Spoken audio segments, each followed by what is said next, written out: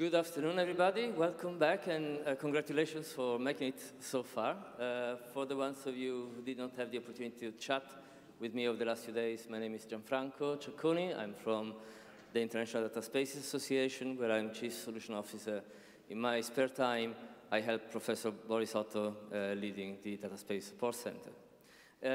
I promise you I won't keep you for too long, but it's the opportunity to learn from the producers of the 4 tracks is too valuable to pass it by. And of course, we would like to say goodbye properly also with the colleagues of the SBA that have helped organizing this event.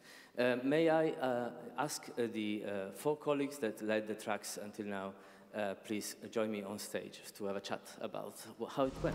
And please, an applause for their resilience up to this point of the day. Please, come with me. Yeah, we're tired, we can sit down. Actually, I will stand because I'm short, so it doesn't look good when I sit down. Let's start from Unite. Unite was the session characterized by many of our projects related to us in our neighborhood, let's say, with the Commission for Standardization, for Simple, and so on. Silvia, may I ask you to give us a glimpse of what you learned and what you would like to take back with you, both for the SEC and for the IDSA? Why not? I think that the name of Unite is perfect for this session because what I learned is we need to continue collaborating. So collaborate is the word that I bring with me. We need to collaborate with Simple. They have promised in 1 year provide us Simple Open. So let's see how we can collaborate to knowledge sharing, but also to get what they are doing. Also, I have learned on standardization that we need to collaborate. Pierre-Antoine has asked to collaborate with W3C, okay, on the standardization. Also, Antonio Kuhn presented, and also, and the European Commission is also supporting us on this task. EDIP is going to guide us on the interoperability. Okay, so we need to collaborate also with EDIP on this standardization of the interoperability of data spaces. And then we learn how to measure the data spaces maturity with Christoph explaining the radar and the maturity model that has been developed by DSSC and how it has been, okay, and then one example of media data space. And then finally, we learn about open data. So I discovered almost, maybe you already know, but I discovered that we need to collaborate with them because they already have developed cool tools. For example, data ethic canvas. We ask ourselves in the projects how to address ethics on the project. So here we have some important contributions. Thank you, Silvia. And it's also useful to remind that the Data Europa.eu, that is the open data program of the European Commission, has been already preparing a lot of educational content on data spaces as well, webinars and so on. So we are not, we are an authoritative voice on this field, but there are others that are also helping a lot in this space to learn what we need. Thanks, Silvia. Before going to innovate with David, I need to reveal a secret, that is, I actually put the guy in trouble by conceiving the main session that was in his track today. Can you tell us the story, and together with what you learned from today? You wanted me to tell the story of how you put me in this predicament. Yeah, we said something like, you know what, why don't we try to build a data space in 1 hour? Yeah, and in a role play or a psychodrama, depending on how you see it. And then you gave me an hour and a half, and it's like, oh, it's too much time. We can build it in an hour, it's fine. But did it work? Sort of.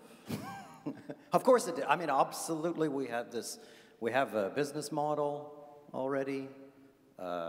We have an organizational form. We answered all kinds of technical questions around the trust framework, semantics and data models, access and usage policies. So you can all, with those of you that have electric cars, you can all plug them in, confident that it will work, that all of the data will be shared, and you will be compensated for having plugged your car into the grid and helped to provide flexibility to the electrical grid. And all of this with a data space at the back being the engine by which data could be shared. Yeah. You had actors working with you. What was the impression? Fear was the first impression.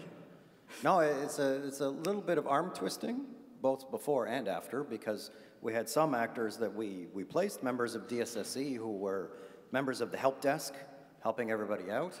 And then we did manage 4 volunteers because we had 4 stakeholders that were representing different groups that we went through sort of business model development and took on the perspective of car manufacturers, the energy grid, the grid providers, the power companies, and they all played their roles very well. We gave them lots of applause because they were incredibly brave. I was very happy. Do you think we should do it again? Yeah. Great.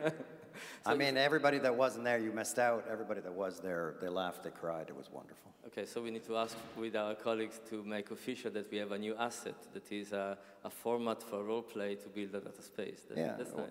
Because I also think it was not just about trying to like understand the real world value of the material, of the building blocks, and saying, okay, do they actually help us solve problems? But I think it was also useful for us, for the DSSE, to kind of see how people were interacting with certain templates and what questions were coming up, and it also helps us to clarify things because, you know, when we present, you have it in a nice package and it seems really great when you present it, but when you actually need to engage with it, it's a different thing. So it's one more way by which we can go a bit more pragmatical than sometimes we are, but that comes with the learning, I guess. And then you had Simple on stage with you again, right? Yes. How did it go? How did it go? I learned that Simple will solve all problems in the world. Okay, so but we knew that already. So, so yeah, I mean, basically there was a nice panel session that we had where they went through challenges, opportunities, and expectations. And it was, I mean, you know, I was kind of looking at it as the outsider MC, but it was really interesting to see that a lot of the discussion wasn't so much around the technical elements of what this middleware will be, but in terms of, like, they were talking about mindset and cultural changes that would be some of the challenges, engaging with the open source community and how they would contribute to Simple.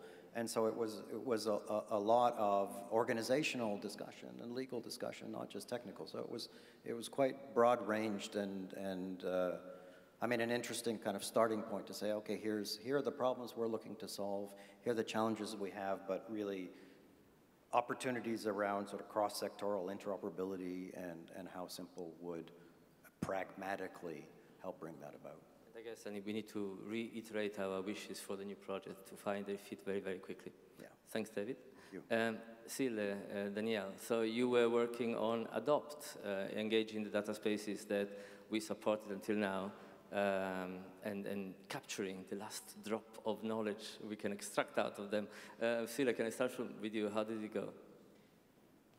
I will come to that, but actually it would be really good to follow up on what David said in terms of the role play and also the focuses that stayed in the discussions, because I think a lot of the aspects when we are working on the infrastructures and different kind of models, etc., we actually forget about the soft sides, that we actually need to connect people to understand what do we think about it. There has been also different types of discussions what even data spaces are here, right? So during these events, we're also connecting and trying to make those, find common understanding. So as role plays, these are useful mechanisms to actually facilitate that. And one of the things now coming to the session where I was and was curating that. One of them was looking at synergies, the other one on language data space. And in the synergies part, it was actually mentioned that the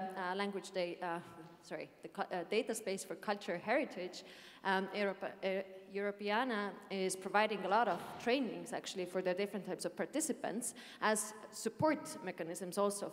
And role plays could be one of the support services to really help also that soft side of actually coming to common understanding, actually understanding what those different types of solutions mean for my context and for my organization.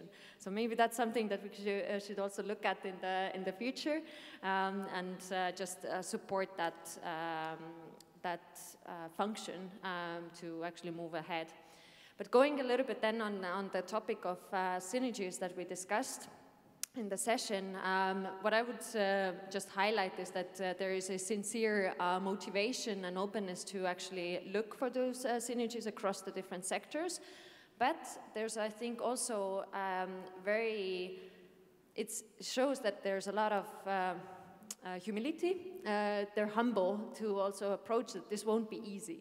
Because there's a lot of legacy in different types of sectors, there's a lot of different types of solutions already deployed, and people are not so easy to right away cross these off or start to use different things. So the difficult job to actually find those ways, how do we actually make those different types of solutions also interoperable in the context of data spaces. But the other point that I find was really interesting is that we should also be critical about data spaces. It's maybe not, it's a little bit controversial in this surrounding when we're of course looking at and being very excited about the different types of data spaces, but we should also understand that like just because there is now data space, it won't solve all of the problems immediately. And we should also, somebody mentioned that the saying that the new brush is always better than the old brush type of thing, right? So we should stay also critical in the sense of data spaces and the solutions, and ask difficult questions from ourselves when we are actually iterating these forward. And maybe just referencing also the session on the language data space, it was just really great to see the long history of decades of work actually that is going into building those solutions, and the appreciation that we shouldn't also lose that with those different solutions that are coming up now, and really making sure that it actually is working from the kind of infrastructure level, but is also working for the industry and their need for data. So I hear also the word patience coming through in a way. So not only accepting the limitations of perhaps the kind of technology or business models that are not yet mature, but also accepting the fact that it may take time to get to a point where we are ready, without necessarily this being a good reason to just stop and watch what the others are doing. And Daniel, what did this picture look like from your side? Well, I would like to build on top of Silke, because yesterday we ran also a very nice session with language, media, cultural heritage, and skills.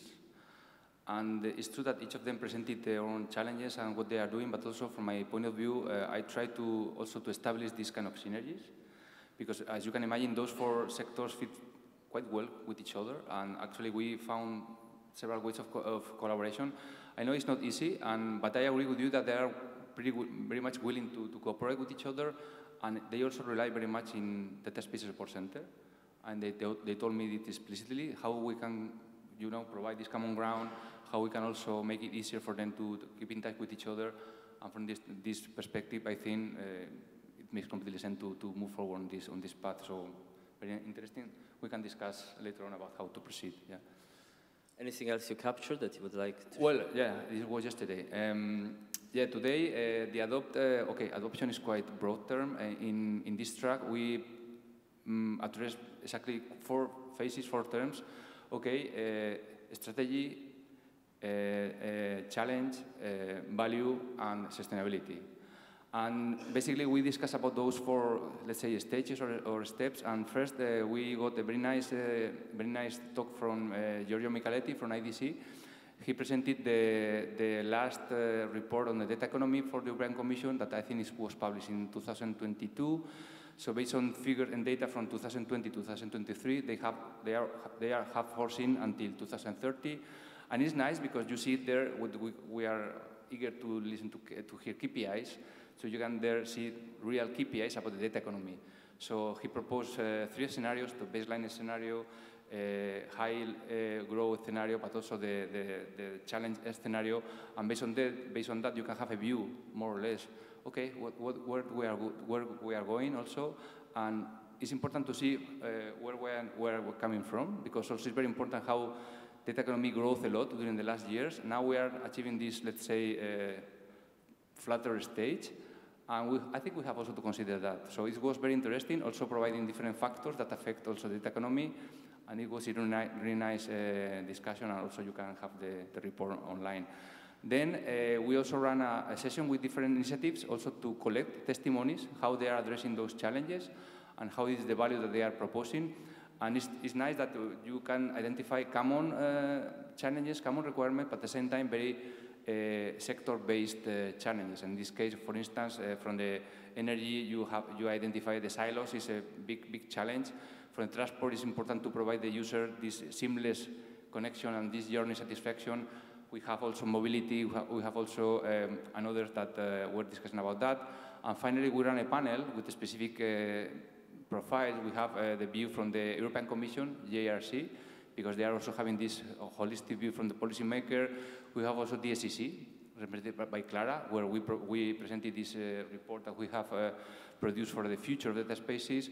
We have also the view from the member state, from Estonia, and it's really nice how they are progressing, and also we learn from firsthand, okay, the let's say problems or specificities from the public sector, but also from this specific country.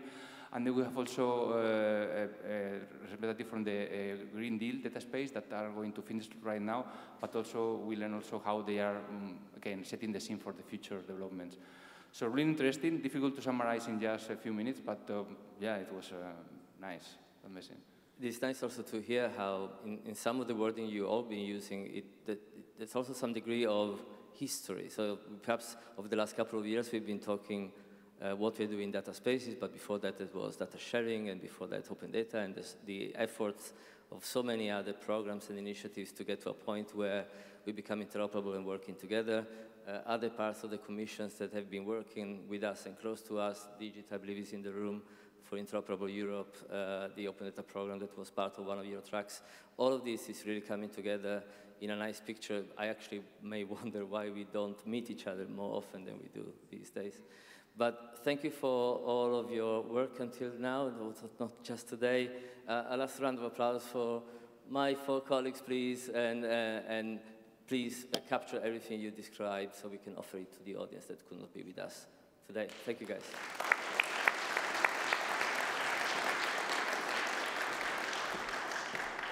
And the only thing that separates you from going back to your homes is actually the greetings to close the event. I invite with me on stage Lars Nagel, CEO of the International Data Space Association.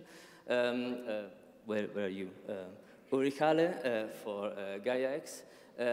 We know that, unfortunately, Ana Garcia had to leave, but we have Daniel supporting us as technology lead for AI and data.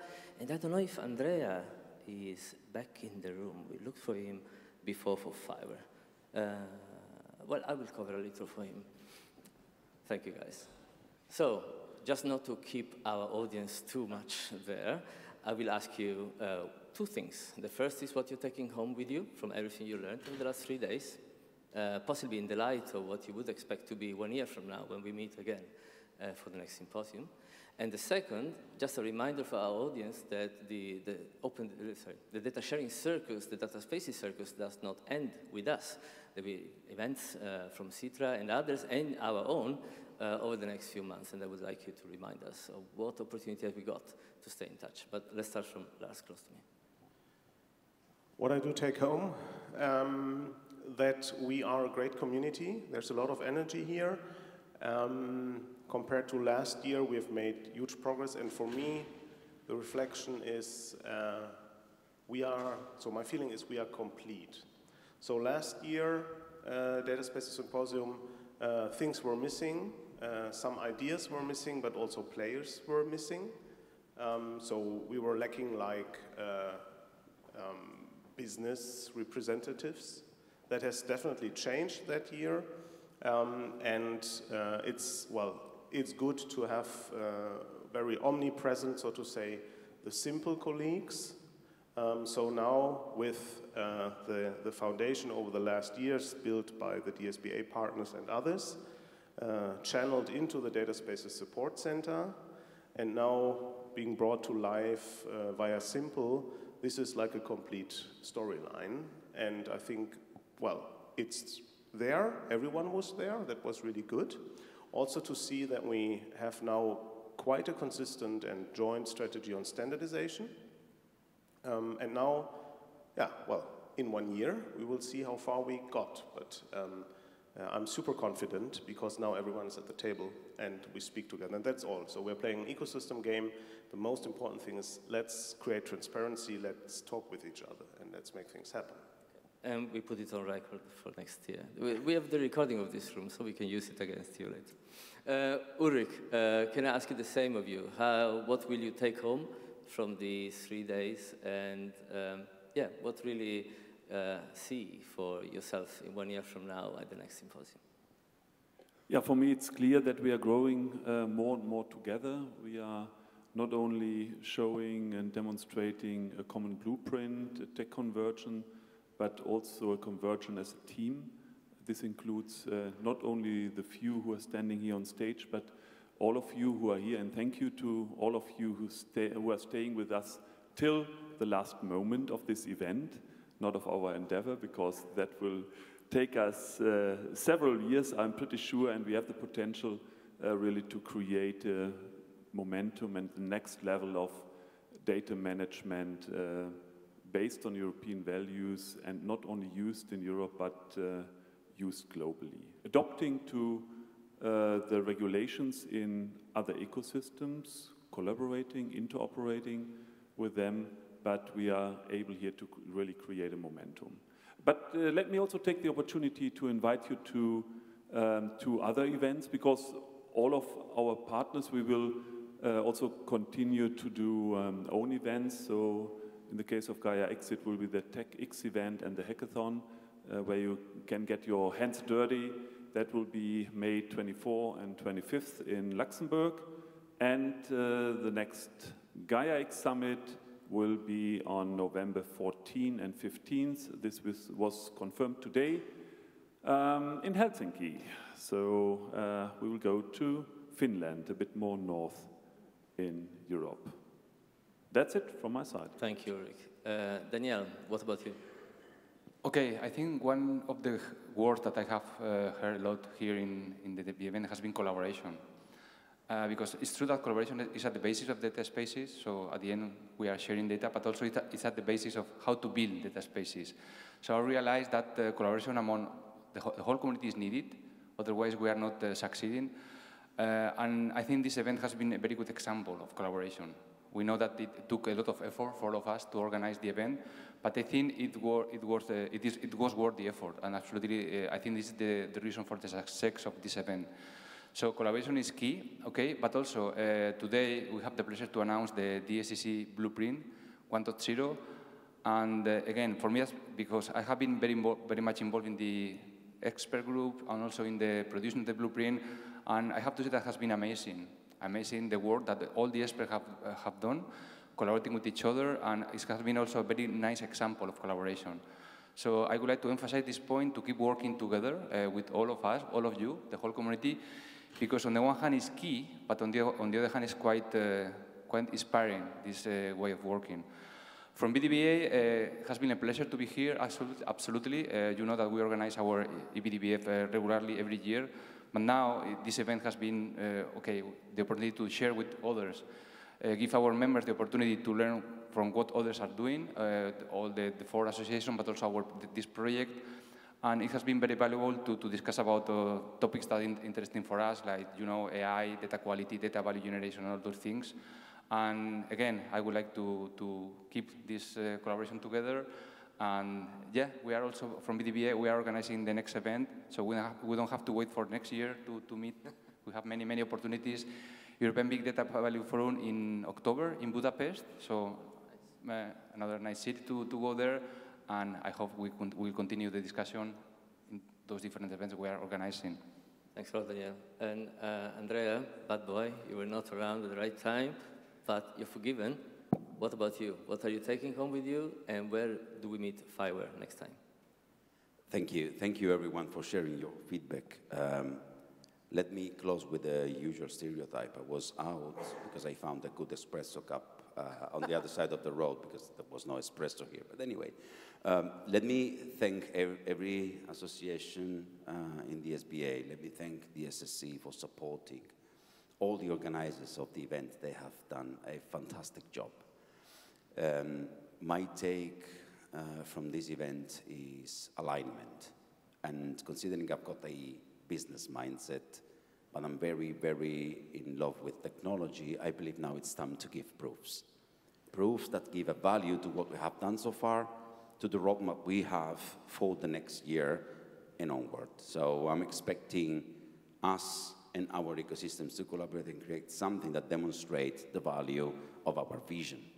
And this is going to be something that has to be also, and that's my expectation, has to be acknowledged and buy in by any kind of end customers from our ecosystem. So this is what I'm going to commit on together with my fellow CEOs for the next year. And I'm looking forward to having all of you at the Fiber Summit, scheduled for September 18th and 19th in Napoli, Italy. Pizza for everyone. No risk of not finding coffee there. I hope there will be a good espresso there, yes, indeed. The Fiber Summit, compared to the past editions, will be a bit renewed, not changed, but just revamped. As I mentioned during each and every closing of this amazing event, and during the day one of the Data Space Symposium dedicated to my association, I want to hear from the ecosystem, not just the community. I want everybody who's interested in what we're doing, who is excited about the vision we have, to share their feedback and contribute. And this is what the Fiber Global Summit is going to bring also to the SSC and the SBA community. So I look forward to having all of you there. Thank you for participating. Thank you for supporting us and giving feedback and hearing our voice. Thank you. Thank you, Andrea. And this is a good segue also for me, for what I'm taking with me, that is the curiosity of working together. That is, I don't think any of us have all the answers. It's something that you probably have heard me saying many times. I still think that we do not have all the answers, but I believe also we have a lot of potential to find them through the unity we described, the listening element, the curiosity, and I see Lars anxious to say something. But let me say first, the next time you will see the SSC instead, well, in person, a bit more difficult perhaps, but every last Thursday of the month, we organize the Inside Series webinars. That is probably the best stage to come and visit us, and do not be shy if you want to ask or suggest what topics we should cover in those occasions. We are not doing it for ourselves, we're doing it for you. Lars, what did you want to say? I should answer two questions. So I would like to invite you on 8th of May to Bilbao to the ByData Forum, which is our next event, and I think a very good next step after the event in Helsinki, to really continue the good energy from here. Thank you. And yeah, the event of Helsinki Lars is referring to is the Nordic Data Festival on the 10th of April, practically in a few weeks from now. So in case you really can't wait to meet us again, you have that many opportunities to do it. Before we close, the inevitable and mandatory thanks to the organizers of this event, Anna Butraghi, Andreas Kendugler, and all the teams that worked to make this happen, possibly in a shorter time frame that you would normally do. And I think we should include into the thank you also the team here of the Dammstadium. I seldom or really rarely experience such a professional and flexible team, excellent infrastructure here, so thank you to all of you who made it possible.